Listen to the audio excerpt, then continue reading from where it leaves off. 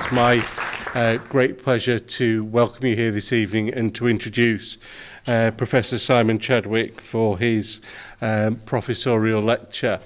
The professorial lectures is a very old tradition. It's actually one that fell into a bit of disuse here at the university, and we restarted it this year. So we're on a bit of catch-up. So those of us that have joined the university in recent years have had the delight of being able to do this, and it's come round to Simon's turn. Simon's going to be talking about Asia's era, how and why the global sport industry is pivoting eastwards, and what it means for us. This is very much at the core of Simon's interest and expertise. I'm sure colleagues know that Simon's Professor of Sports Enterprise has a major interest and is a world expert on the global sport industry and some of the challenges and changes that are happening in that industry and how that's affecting how we engage with sport and the sporting environment kind of more generally. He's written extensively on sports business, articles in places like Slow Management Review, the Wall Street Journal, writing for FT Prentice Hall. He's worked with companies like UEFA, MasterCard, FC Barcelona, Adidas, Nielsen, the Association of Tennis Professionals.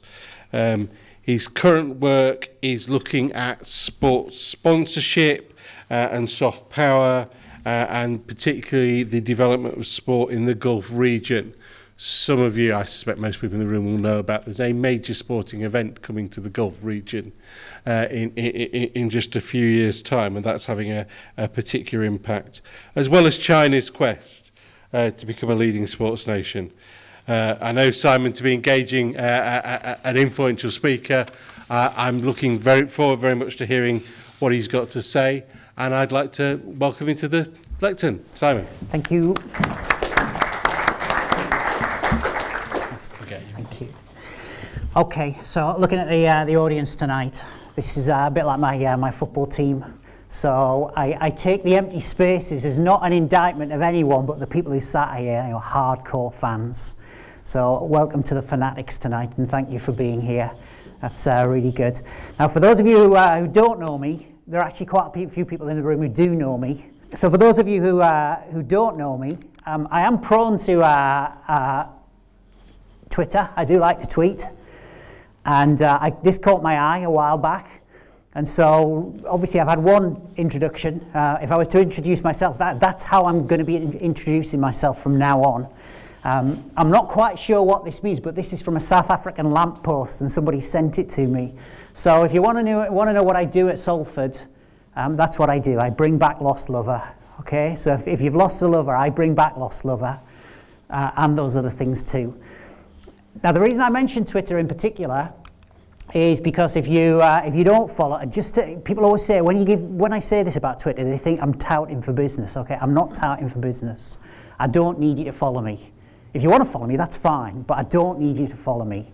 I'm not on a productivity bonus based on the number of followers, but I direct you to my Twitter account simply because I don't tweet about personal stuff. So if you want to know what I had for lunch, or what music I listen to, or what car I drive, because that's the kind of questions that school kids ask their teachers, right? You know, what music do you listen to? Have you got a girlfriend, sir?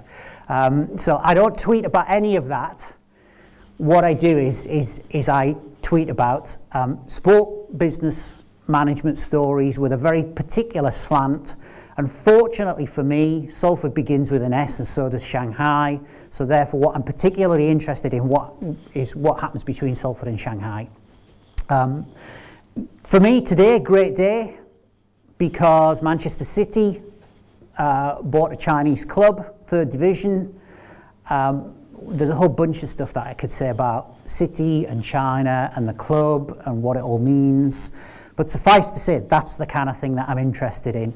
And not whether Manchester City are going to win the Champions League or whether Pep Guardiola is the greatest coach ever. You know, these are really interesting things. But what I'm particularly interested in is organisations and companies and businesses and markets and industrial development and some politics and geopolitics thrown in there.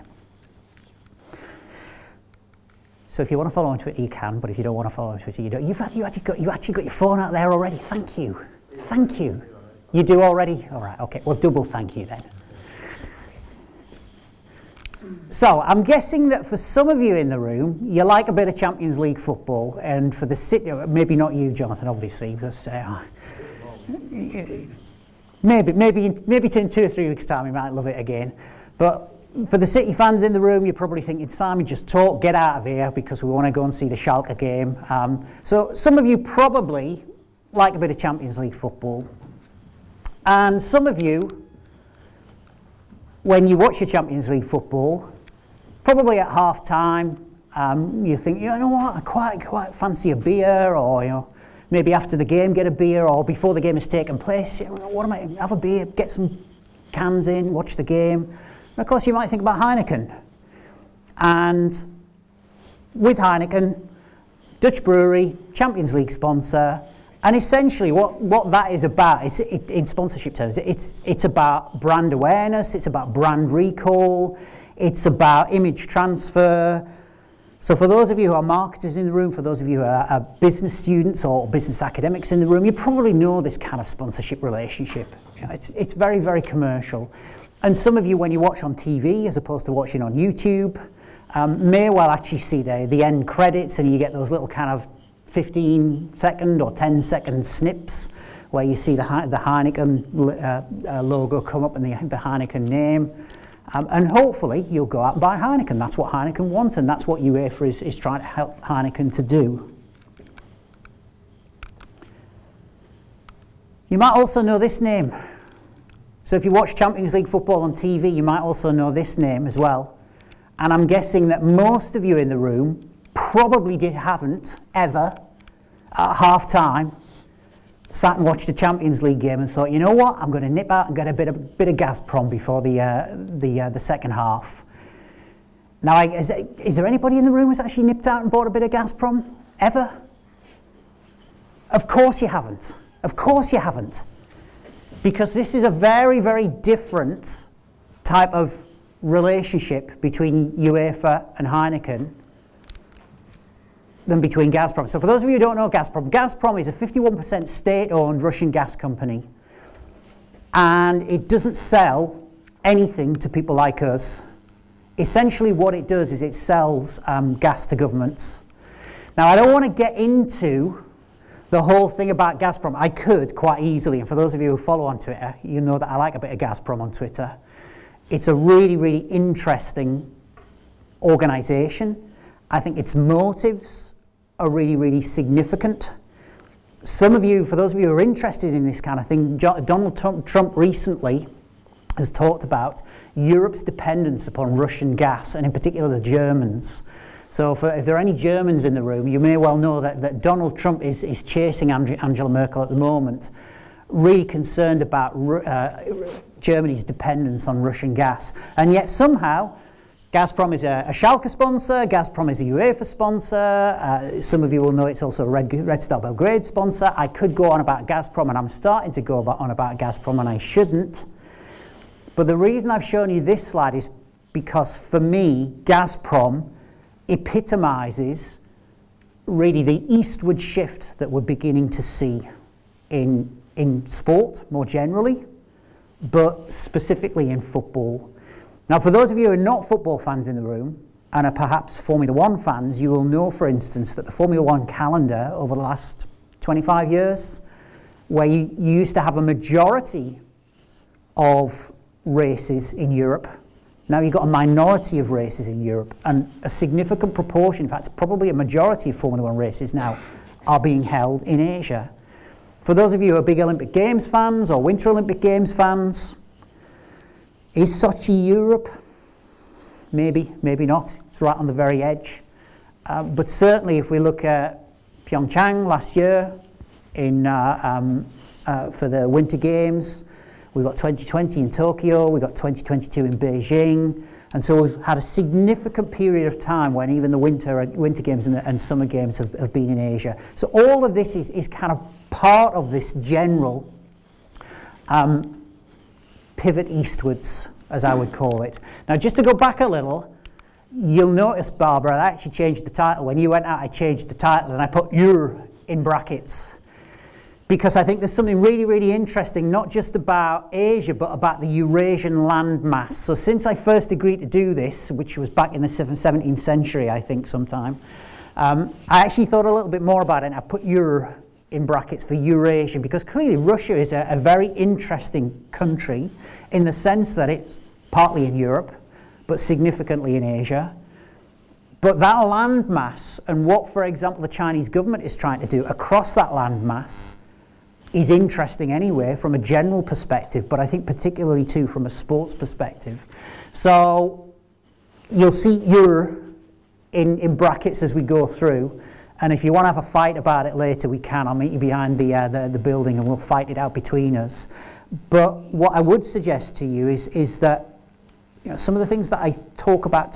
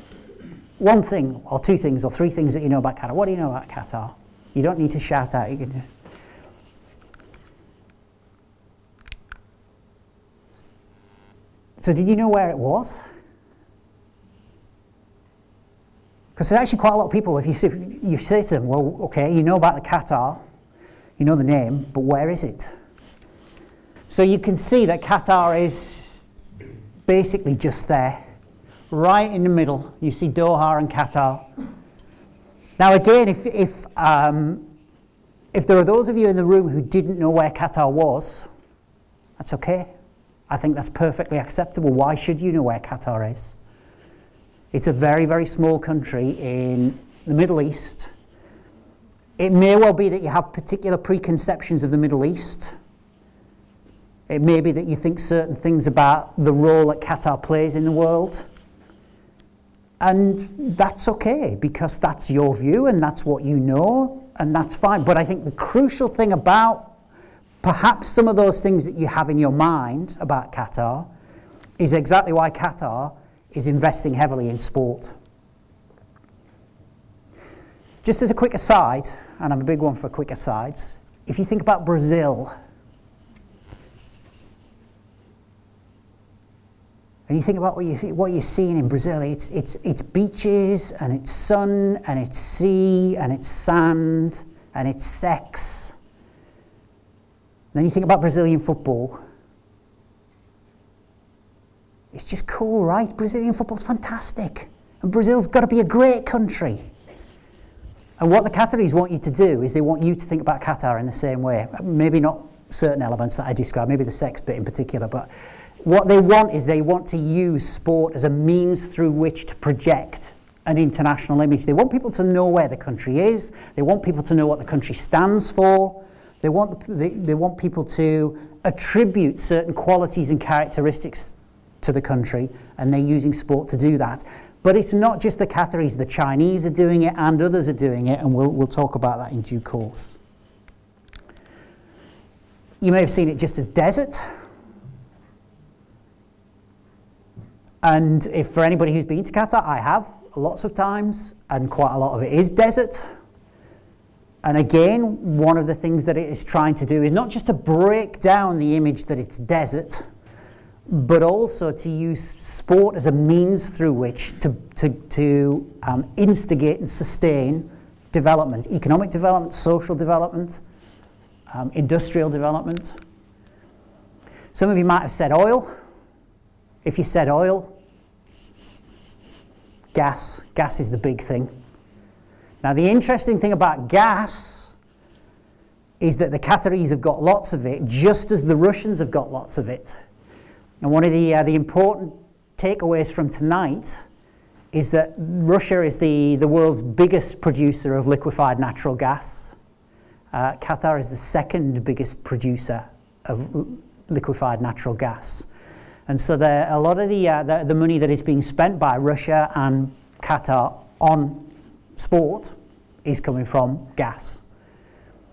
Now you probably already know this, but if you think about the oil and gas nations, you think about the likes of Qatar, Russia and others, and their investments in sport, not just in football, but elsewhere. For example, Bahrain owns the McLaren F1 team. You obviously have the Abu Dhabi government owns Manchester City. So these fit the profile, these countries fit the profile of tonight's lecture, the focus of tonight's lecture. Some of you might have thought about, I think this is actually Egypt. So some of you might have thought about Muslim Brotherhood and might have thought about international terrorism. And this is part of the Qatar story too, certainly the sporting story, in the sense that what Qatar is trying to do diplomatically is to ensure that they hedge between different groups. But in terms of how they deal with that, there are also security issues. There are security issues around the World Cup and so on. But I think one of the things that I want you to take away again, one of the other takeaway points is that essentially Qatar is using sport as a way of dealing with issues such as terrorism, building social cohesion, addressing issues of security, but also engaging in diplomacy, sports diplomacy, as a means of preventing terrorist attack. Now just on that, so supposedly there's never been a terrorist attack in Qatar. So all the stories that you hear about, it's going to be terrible, you know, there's going to be security issues. There was a guy drove a car into the National Theatre about 10 years ago, and the official version was he was mentally unstable. Some people in Qatar say that he was a terrorist. But Qatar has done very, very well in controlling or addressing these issues, and one of the ways in which they've done that is through sport. Otherwise, you probably thought about the World Cup, and if you thought about the World Cup, you may well have thought about immigrant construction workers. One of the interesting things about Qatar is that it's got an incredibly disparate population. And I'll talk about it again in just a moment, but there are only something like 250,000 Qataris in the world. It's just incredible. If you think about it, they're staging the World Cup. They've got the World Athletics Championship this year in September. They have an annual Tour of Qatar cycle race. They've got a MotoGP race. They own Paris Saint-Germain. They're investing heavily in, for example, equine sports, for those of you who are into horse racing. And yet there are only 250,000 Qataris. So in that population of 2.5 million that is Qatar, only 10% is Qatari. The remaining people are immigrants, construction workers, Europeans, North Americans. So again, in terms of the role that sport plays, it's about the social cohesion of the population and the identity that that population has. Now, just to give you a couple more slides before I will show some text, it's not just all pictures. But this is Doha today. So what I want you to do is to keep an eye on this building here. So this is the Sheraton Hotel. Okay, so this is now, actually it's probably about 5 or 6 years ago, but this is the Sheraton Hotel.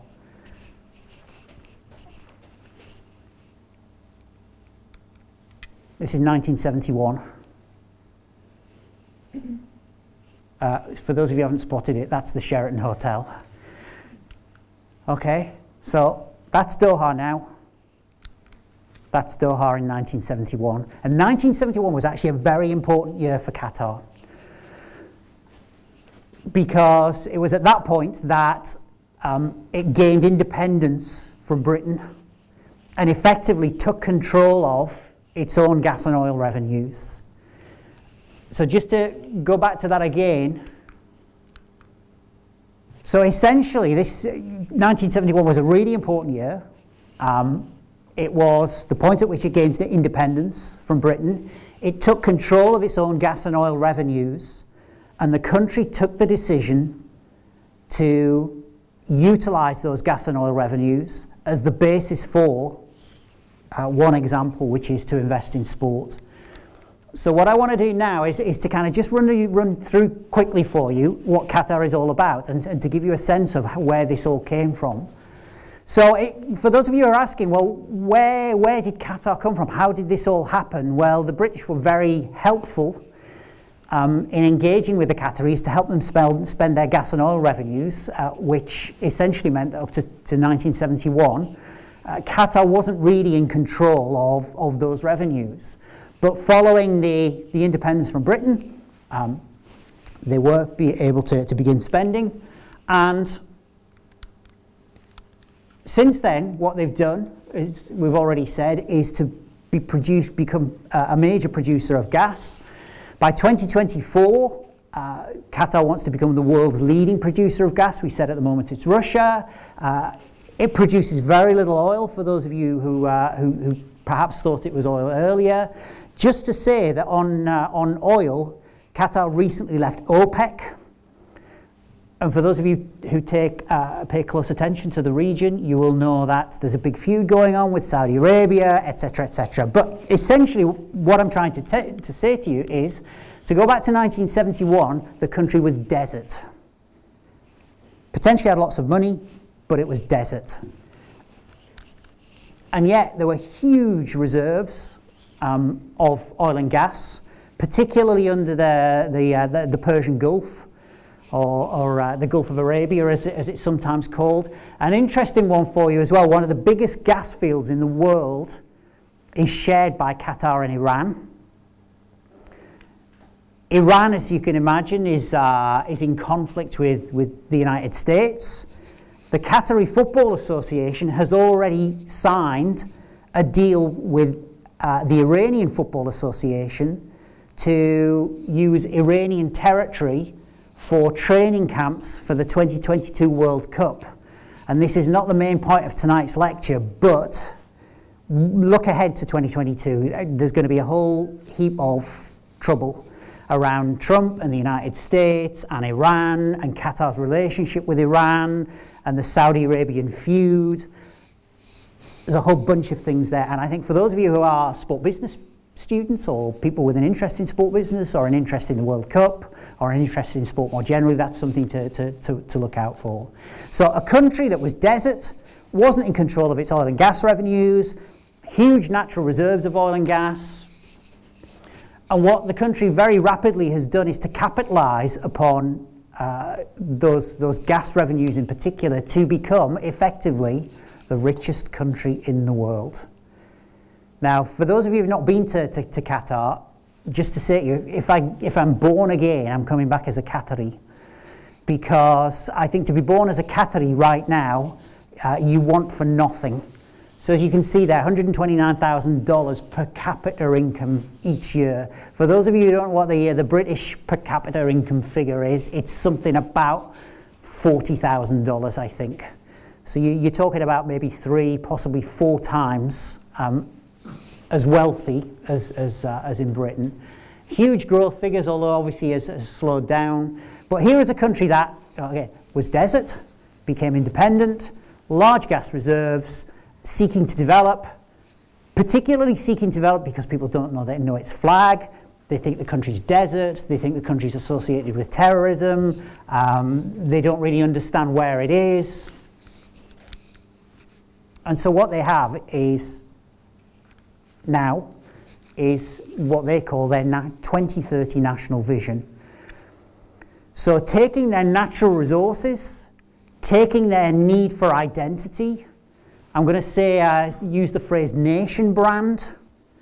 And again, if you think about brand Brazil and Brazilian football straight away, you're all making conclusions. You've got an image in your head of Brazilian football. Qatar doesn't have that image. Qatar doesn't have an established image in people's minds. And when people do have an image of Qatar, it's very negative. So there is something about brand Qatar, there is something about the identity of the country, but they have a 2030 national vision. And so I guess the essence of this and the takeaway from this slide is countries like Qatar and others, and I'm going to come to the others in a while, countries like Qatar have a vision of where they want to go to. And they also have a vision of how they're going to get there. And in Qatar's case, one of the strategic pillars, so to go back to this, Qatar wants to develop economically, it wants to develop socially, it wants to develop its human resources, and it wants to develop environmentally, which is an interesting one that I don't know if we're going to have time to talk about tonight, but certainly it wants to develop environmentally. But I'd invite the question is, if you are British, for example, what's the national vision of Britain? I don't know. I don't think anybody knows in Britain, right? What's the vision for the next 30 days? I don't know. But this is really, really significant, because if you look at the kind of countries that I'm going to mention later, like Qatar, like Abu Dhabi, like Dubai, like China, they have written national visions. So this is where we want our countries to be by, in many cases, 2030. And in Qatar's case, what they're saying is, this is how we're going to get our country there. So we're going to use sport, and we're going to use sport as a way of developing industry. So for those of you who are thinking, well, why did the Qataris buy Paris Saint-Germain? Well, there are lots of reasons for it, but one of the reasons is they're keen to develop entities that can be part of the global sport industry and can develop sustainable revenue streams. We also know that in the case of Qatar in particular, they have an events-driven strategy. So it's very much around bidding for the likes of the World Cup, because it enables them to develop infrastructure. And that's a very interesting one. Why do you need to host the World Cup to be able to build a metro system? Well, that's just the way the world works. As I'm sure you realise, politically, sometimes getting projects like a metro system developed, these things take years, they take decades, sometimes they don't happen. But what Qatar has done is to use an integrated strategy whereby their World Cup venues are effectively stadiums that connect all of their metro lines together, and they're now building their metro lines. Now, I'm not going to say it's a good thing or a bad thing, but what I am saying is it's an enabler. We've already talked about social impact. In Qatar, for instance, as we've already said, very disparate population. Also, real issues around gender. It's an Islamic country, fairly conservative Islamic country too. There are real divisions between males and females, and sport is one of the ways in which you can address some of those gender issues. As we said, issues around human capital. One of the things that they're trying to do as a consequence of hosting the World Cup is using the World Cup as a driver of education, training and development.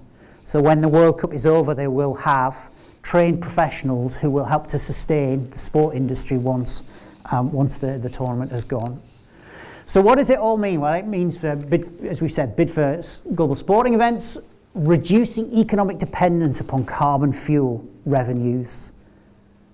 Because the gas is great, but you're susceptible to rises and fall in energy prices, and we've seen that with the dip in oil prices over the last decade. Qatar at times has struggled, as have others in the region. It's also a way of building a sustainable industrial sector.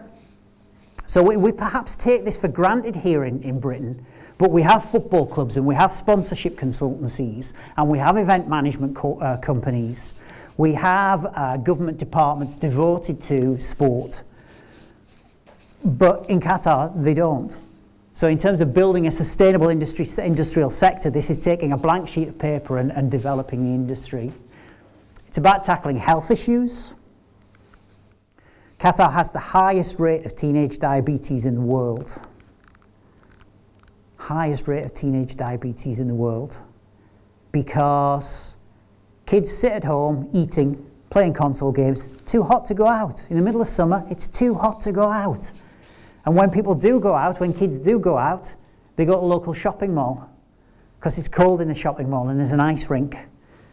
And what do you do when you go to shopping malls? Well, you go to McDonald's, you go to KFC, you go to Burger King, and then when you've got bored with that, you go back home again and you play console games.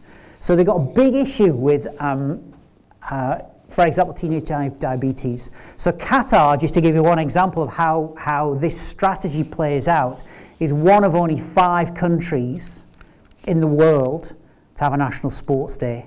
So last Tuesday, last week, everybody gets the day off work, and you get the day off work on the understanding that you participate in sport on the National Sports Day. And that's state decreed, and that's the important thing to note, state decreed. Promote tourism. One of the things that the government has done is to formulate a strategy for tourism around the World Cup, because of course when you go to the World Cup, you're not just going to go and see games, you're going to want to do other things as well. And so in terms of the coherent integrated strategy that we've talked about before, an important part of this is to promote tourism. And for those of you, anybody in the room who's been to Dubai, Dubai is exactly the same thing. I think Dubai does it in a different way. So their strategy is much more about, you take Emirates Airlines from Manchester and you're going to fly to Dubai en route to, I don't know, Tokyo. And what you'll do is, because you're passing through Dubai, you'll spend a night there or 2 nights there, and you'll think, hey, this is great, I'll come back here. And so what we now know is Dubai is one of the biggest and busiest airports in the world. Based upon this kind of network hub notion, concept. And Qatar is doing something similar, but it's using sport as the basis for that in a way that I don't think Dubai is. And as we said, it's to exert soft power and to build a nation brand. Now, to understand how those last two things work, for the English people, for the British people in the room, what I always do, I always use my taxi driver test. Whenever I go overseas, I use a taxi driver test. So if I'm in a taxi in China, for example, or in Egypt, and you always sit in the front seat of the taxi and say to the taxi driver, what's your favourite Premier League team? And of course, they're going to say to you, well, it's United, or it's Chelsea, or it's Arsenal, or I hate City. And then what will happen is, even if they don't like football, and even if they don't support a Premier League team, they will have a view, they will have an opinion. And they will tell you, I like the Premier League, but I prefer La Liga more. So it instigates a conversation. And that's essentially what these two things are about. So England is known for the Premier League, and it's known for those clubs, and it's known for the stars, and it's known for the fast, aggressive style of play. And people talk about this. And the British government uses football for these two purposes. The British government sends trade missions to places like China and to places like Saudi Arabia with the Premier League. And they use the Premier League as a vehicle for trading, for selling. And the Qataris are trying to do the same thing. So what do we know? In terms of the vision and in terms of the strategy, what do we know about Qatar? Well, again, it's hard to kind of put it all together, but we know they've won the right to stage the World Cup. That's part of their event-driven strategy. So their strategy is using events to drive what they're trying to do. We know too that they've bought Paris Saint-Germain. What do we know about this guy? The interesting thing is this guy cost £198 million, when at the time the world transfer record was what, about 90 million? I think it was about 90 million. So it didn't just double the world transfer record, it more than doubled the world transfer record. And the Qataris didn't need to do this. So they probably could have got Neymar for 110 or 120 or 130 million, but what they did is they more than doubled the world transfer record. And what you might have noticed when this happened is people stopped talking about Saudi Arabia, and people stopped talking about the United Arab Emirates, and people stopped talking about the Premier League for a while. And what they did talk about is they talked about Neymar and Paris Saint-Germain. So this was part of the soft power effect. It was about presenting the nation as a nation that is wealthy, and if it wants the best, it can buy the best. And this is how this particular country has used, in this case, an individual and a football club and a transfer as a way of shaping people's perceptions and thoughts and attitudes about the nation and about the entities that they've invested into. And certainly if you Google it or you look at my Twitter timeline, I talk about Neymar as a soft power, instrument. So basically that was about influencing people's perceptions of the country. That's not good again. There we are. So what else have they bought? Or what else have they invested in? Well, a number of things, but I want to pick up these. So sponsorships. So anybody know Ooredoo? One person. What do Ooredoo do? I think I do. Is it the National State Telecoms Company? Yeah, it is. National State Telecoms Company. So why would anybody need to know about Ooredoo, State Telecoms Company? Well, if you're going to go to Qatar in 2022, you can buy 2 SIM cards, a Vodafone SIM card or an Ooredoo SIM card. But Ooredoo is seeking to enter new markets. And if you're interested in this and you look further into it, you will see that Ooredoo is now investing overseas. And it's not inconceivable that in 10 years or 15 years' time, when you go to Manchester City Centre, you won't be buying T-Mobile or Vodafone or whatever. You'll be buying an Ooredoo phone with an Ooredoo SIM card. So this is all about, as I said, this is all about broader industrial development. It's not just about, well, hey, let's just stick a couple of logos on the shirt so people know. This is about the tangible industrial development, new market entry, brand awareness, and ensuring that there is some longevity to Qatari industry and some depth to Qatari industry that goes beyond gas and oil. You might also have seen QNB. Oh, wait a minute, QNB. Anyone want to go on? So Qatar National Bank. Anyone got a Qatar National Bank bank account? No, I guess not. But that doesn't matter, because the longer term objective is that when I come back in 20 years, if I'm still here, and I ask the question, who's got a QNB account, that some of you will say, well, yeah, I've got a QNB account.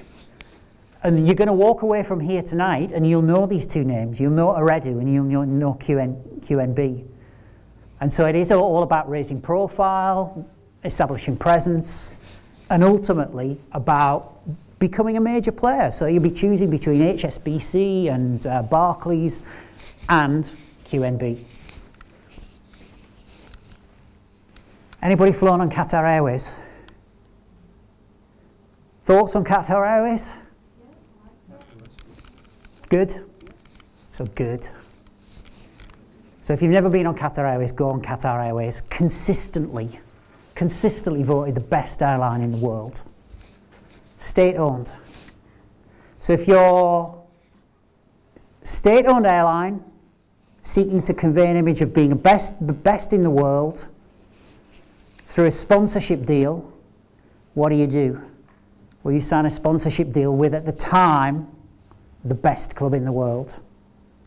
So again, the important part of it, this really goes back to the Gazprom example.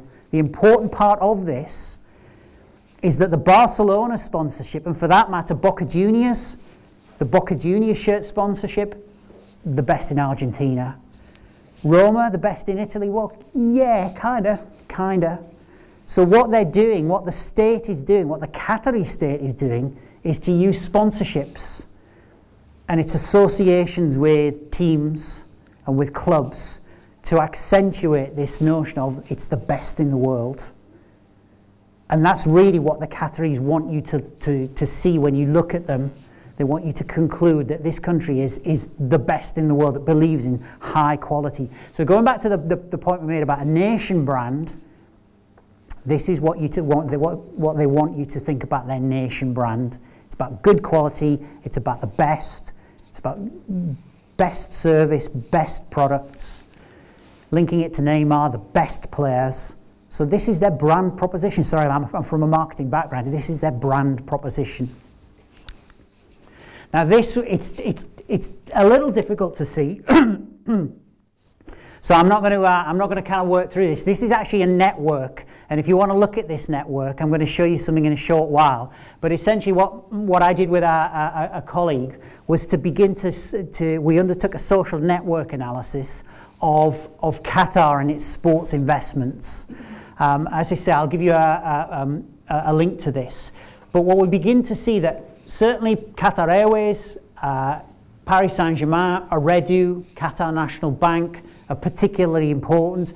You'll notice, for example, at the top, there are relationships with equine sports, also down at the bottom, with the likes of Bayern Munich and so forth. So sport very quickly has become an important part of who Qatar is and what it does. And if you want to know more about this network, you want to look at it a little more, if you look at the Asia and Pacific Policy Forum, if you go into Google and you put Simon Chadwick Asia and the Pacific Policy Forum, you will find not only that network and the article relating to that network, but a whole bunch of others too. So this kind of gives it away. What I've done is to talk about Qatar as an example of this eastward shift in sport, this Asian, in brackets, Eurasian development of sport.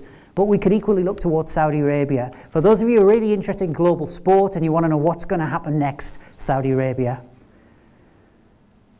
for me, this is really interesting because obviously the Jamal Khashoggi murder is something that seems to have stalled the development of Saudi Arabian sport. But I think we're already beginning to see some developments from that. A French company, for example, today signed a major sponsorship deal in Saudi Arabian football. But Saudi Arabia, same.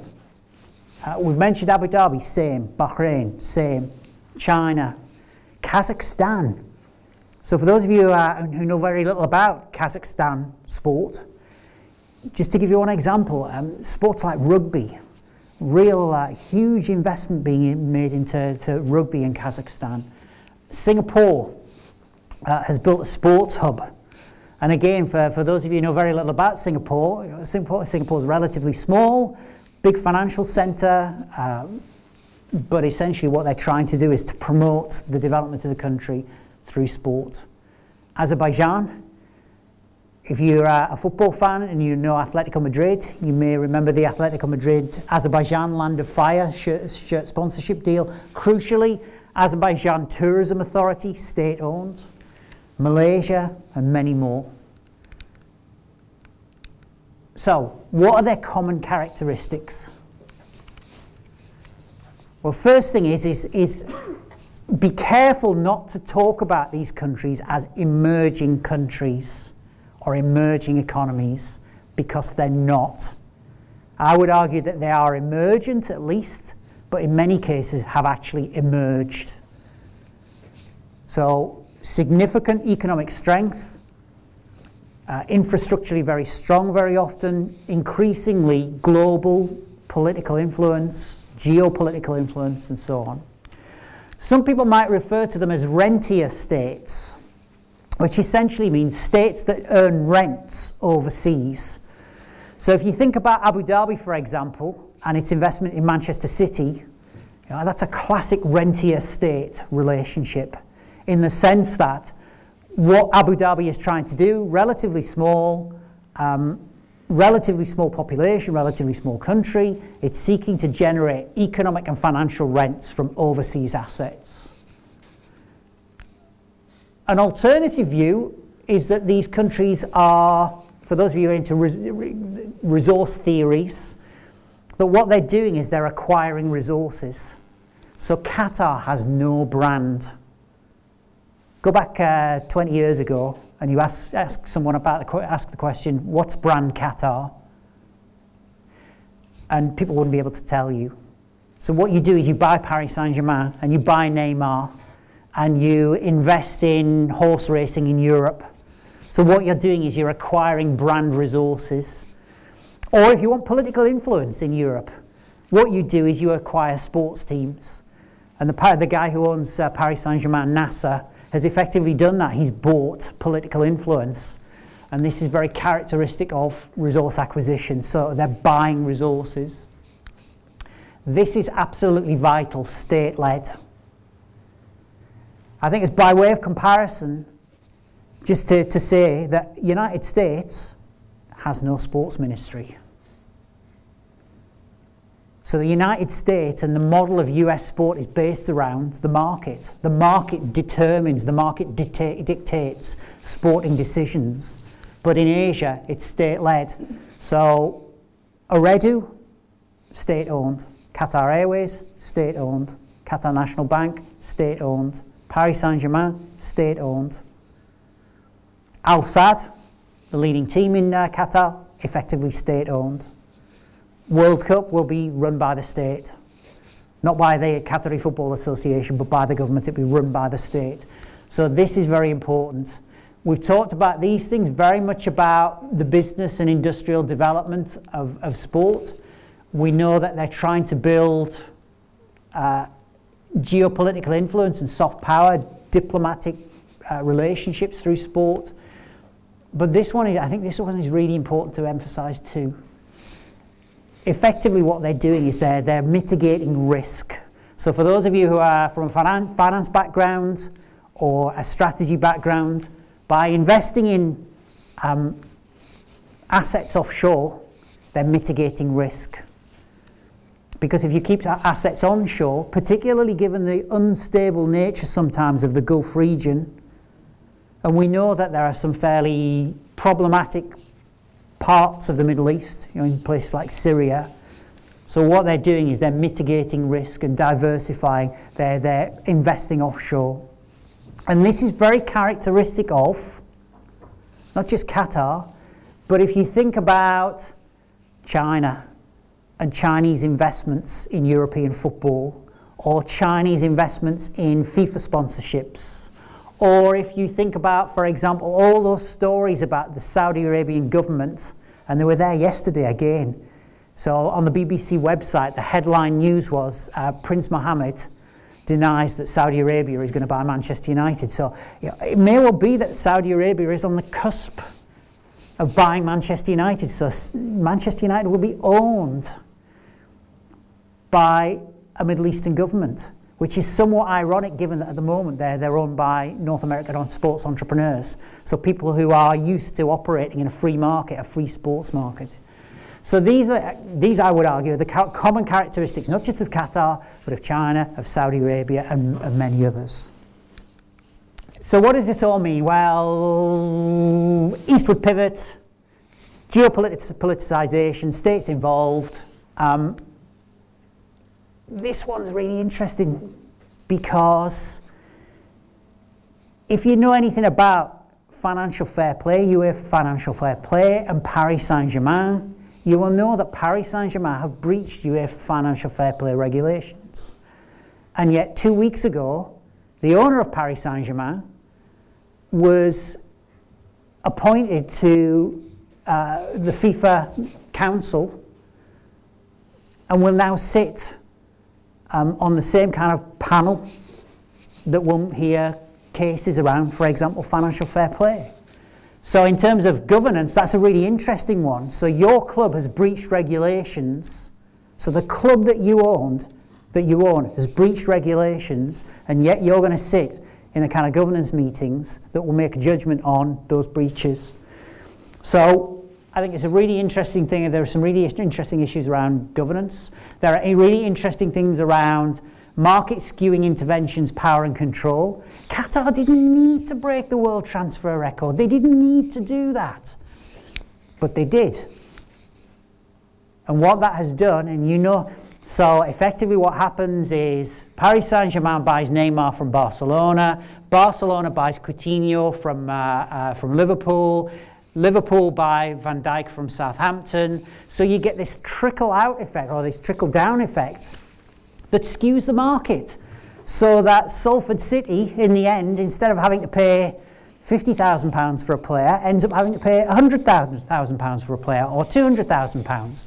So the importance of this, and the importance of what China is doing, Saudi Arabia is doing, Abu Dhabi is doing, is you get these market skewing interventions and issues of power and control. But going back to this one, as we drifted off it, so what will happen is NASA at Paris Saint-Germain, the owner of Paris Saint-Germain, and we've already seen this, will cut a deal. So breach financial fair play rules, but has actually cut a deal. Just as Manchester City, Abu Dhabi state owned, breached financial fair play regulations, breached the rules, but nevertheless cut a deal.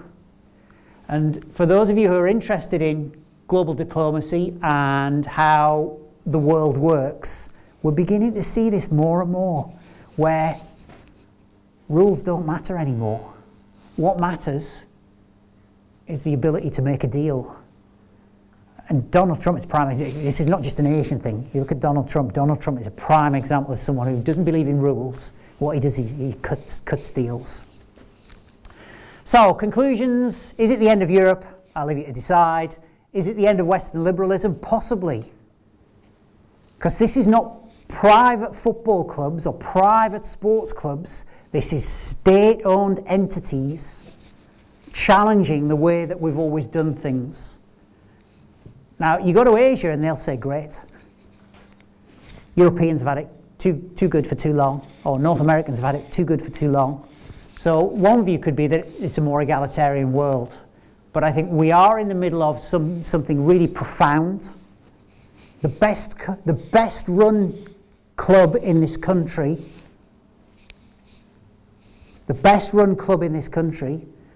is owned by a foreign government.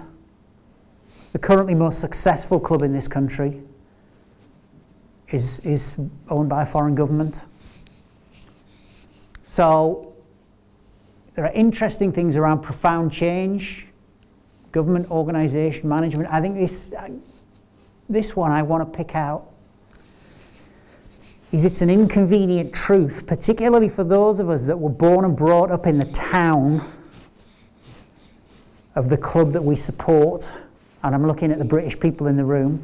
It's our team, right? So you're born and you die. That club, that's your club. You're born, you're born red, you die red. You're born blue, you die blue. But the inconvenient truth is that the government that owns your club, the Asian government that owns your club, may not have the same loyalties or associations or affinities that you do. And that's an inconvenient truth. And nobody has stopped that. The European Union didn't stop it. The British government didn't stop it. The Premier League didn't stop it. The Football Association didn't stop it.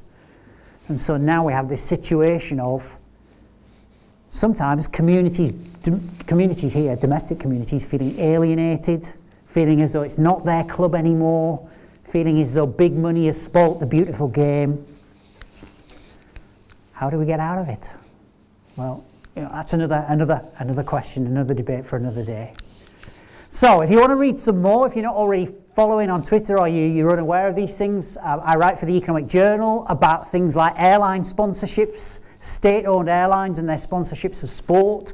In this particular case, it's about how Chinese buyers effectively bought West Brom and Wolverhampton Wanderers and AC Milan and Inter Milan and Den Haag and Espanyol and Atletico Madrid, and what the consequences of that are. A book, if you're interested in what's happening in the world and want some context of how this all is. I read this recently. This is really good. This is how somebody from Asia sees the world. And there is talk about sport and how sport fits into this. So if you're interested to this kind of thing, I'd recommend that you look at it. This is in the library, I think. There are some of us in the room, apart from me having my name on the front cover, there are others in the room here who've written chapters for this. So there's a chapter on Qatar, there's a chapter on Turkey, there's a chapter on China, and I would recommend that you look at it. This is coming soon, and so I wrote a chapter for this on the business and industrial development of sport in the Gulf region. So if you want to know more about what I've talked about today, by all means take a look at that. So if you'd like to join me in thanking Simon.